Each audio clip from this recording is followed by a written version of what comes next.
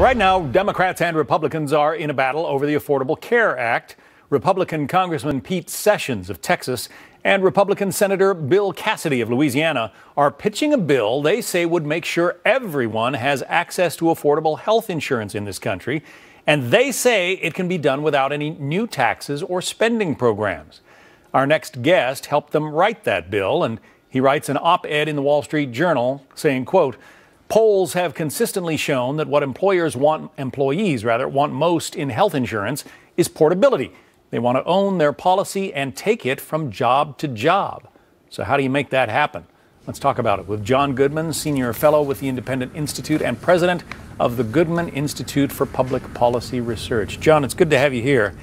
Glad to be with you. One of the points that you make in a piece that you co-authored with the congressman and the senator is that the focus of reform, you say, should not be the Affordable Care Act. That seems counterintuitive.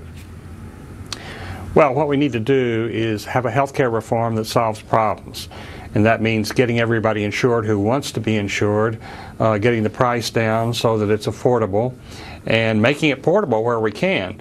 And if we have to use the money from the Affordable Care Act and some aspects of the Affordable Care Act, that's fine. We shouldn't be worried about the Affordable Care Act. We should be worried about solving people's problems. Well, you say we should insure everybody who wants to be insured, but there are a lot of people out there who don't want to be insured until they get sick, and then they, try to get health insurance or they try to get medical care. Isn't that part of the problem?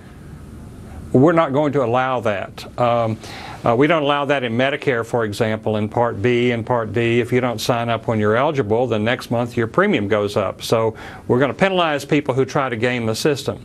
But we're going to have the same premium for everyone. We're not going to discriminate based on health conditions. So if you sign up and you stay enrolled, then you won't be penalized if you get sick. A health savings account is key to this plan. Describe how that works. Well, it means instead of giving all the money to an employer or to an insurance company or to the government, people get to manage some of their own health care dollars. And that's appropriate for primary care and even some chronic illnesses. People can manage their own health. They should manage the money that pays for that health, and they'll make better decisions than the insurance company would make.